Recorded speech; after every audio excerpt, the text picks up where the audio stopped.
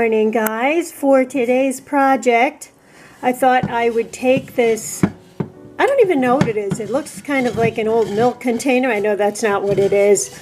Some type of jug that I bought at a flea market years ago, and I have been using it for years to throw my spare change into.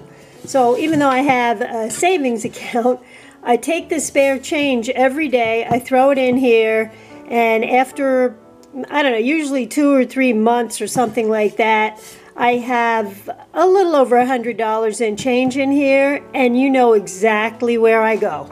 I go to the art supply store and get what I can for my $100, and it's exciting and it compels me to keep throwing change in here.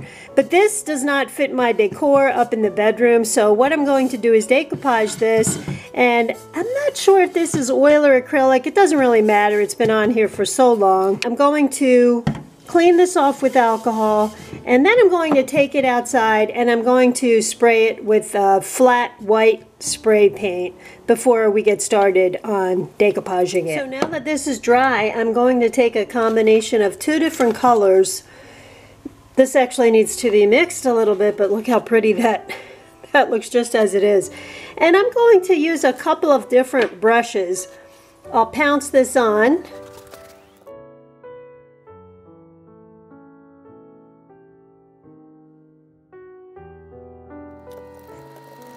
And then I want to take a brush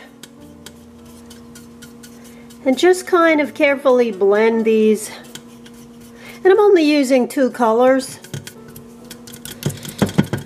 I'll go all around the vase and I'll finish painting it this way. Vase, whatever this is.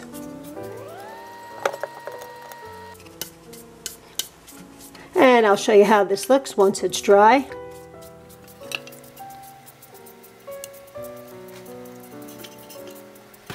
Now I want to decoupage this seahorse image, actually this whole picture, onto my piece once it's dry. But I can't, I'm sorry, I can't remember where I got this. I did find it online somewhere because I couldn't find any napkins with seahorses on them, so I went online and looked for images of seahorses. And you may want to try the Graphics Fairy, or there are some copyright-free sites. Sometimes you have to pay for these. They said they're copyright-free. You pay for the image once and then you can use them again and again for, you know, personal selling or working in projects like this one. And what I'm going to do is cut this out. By the way, you have to, if you're using this for decoupage, you have to print this out on a laser printer.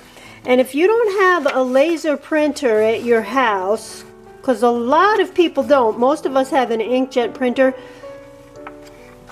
the inkjet will run. I'm going to try to cut this as straight as I can along these edges.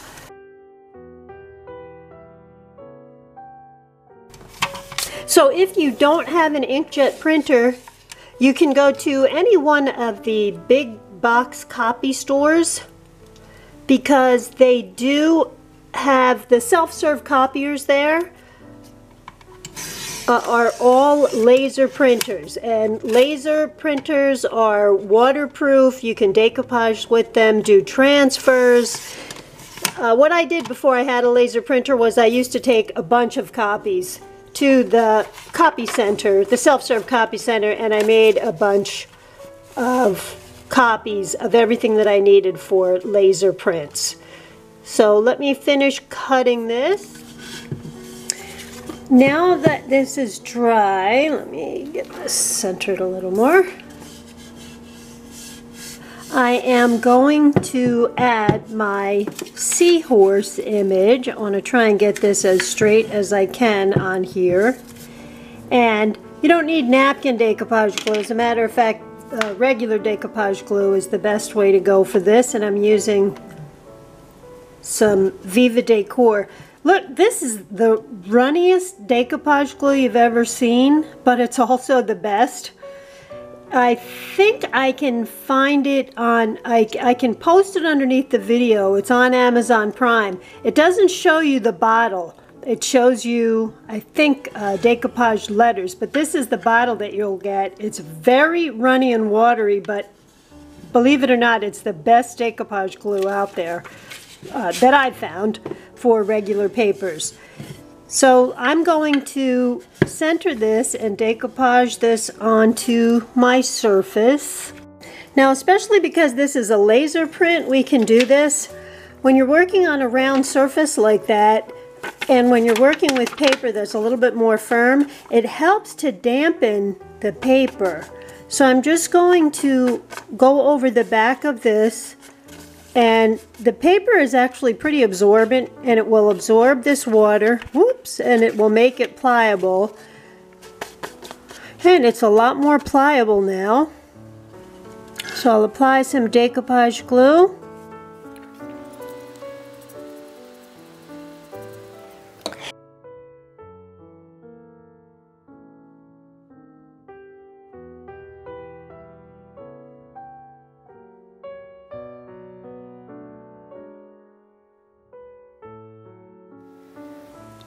I'm going to get this as straight as I can on here.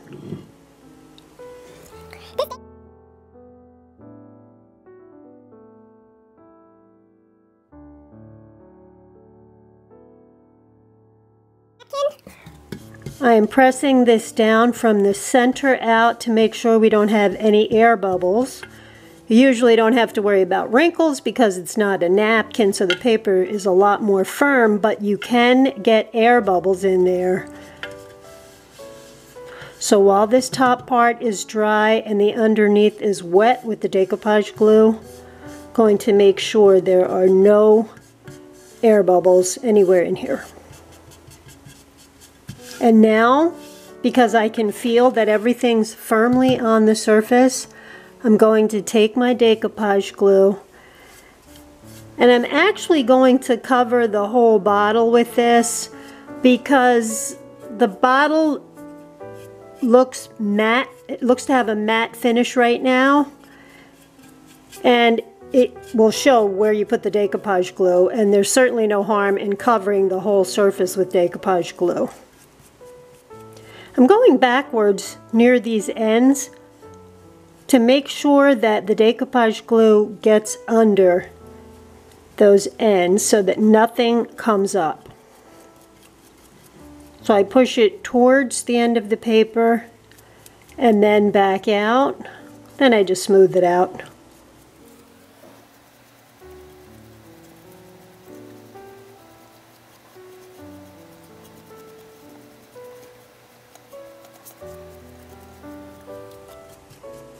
So I'll finish covering the rest of this and put it aside to dry. Now I'm going to add something triple thick over this. Everything's dry. I put the same image on the back. And while the triple thick is wet, I'm going to apply some glitter naturally because, you know, I love glitter.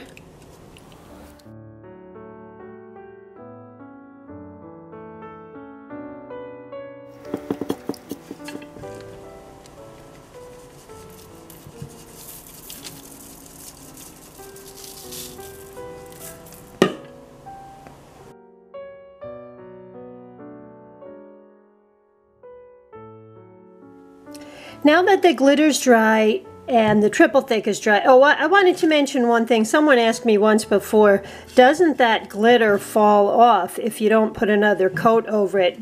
It does not. There are some little particles that will fall off, but these are on here so well, I can't even really rub them off. If you wanted to sand them off, I mean, if you needed to, you could, but the triple thick does work as a very good glue for the glitter. So what I want to do is add a little trim, and this is just one of those trims I got at the hardware store, and it just looks beachy to me.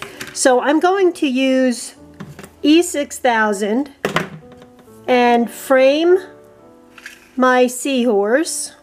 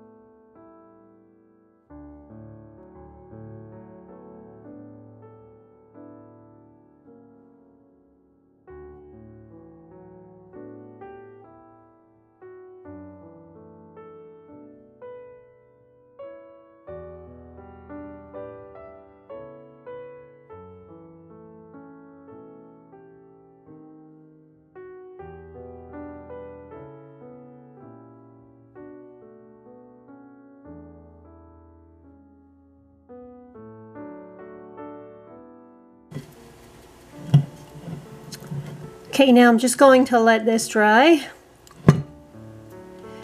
Now this is dry, and one thing that I wasn't quite crazy about is I wanted something to stand out up here around this area. So I was mixing a bunch of paints until I finally came up with the right concoction that just about matches that color. And I just want to put that around the trim. Now normally you would do this before you put the top coat on. I think I will probably add another top coat around this piece up here.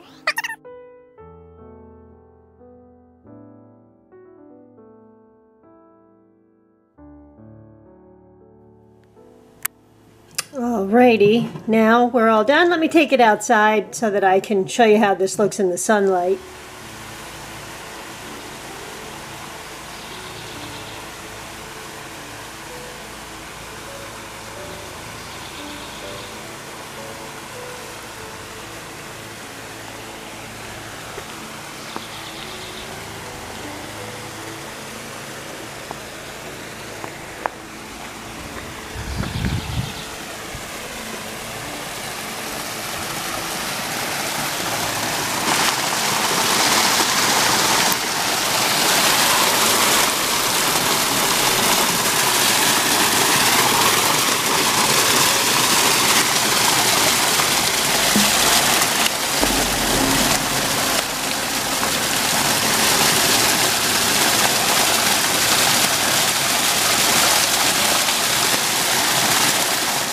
Alright guys, that's our video for the week. Before you go, I just want to let you know that Upcycle with Decoupage is also on Facebook. If you go over and like and follow the page, you'll be notified every week when I put a new video out. So don't forget to subscribe, guys. It really helps me out over here. And I will see you next week with another video. Thanks again, my friends. Bye-bye.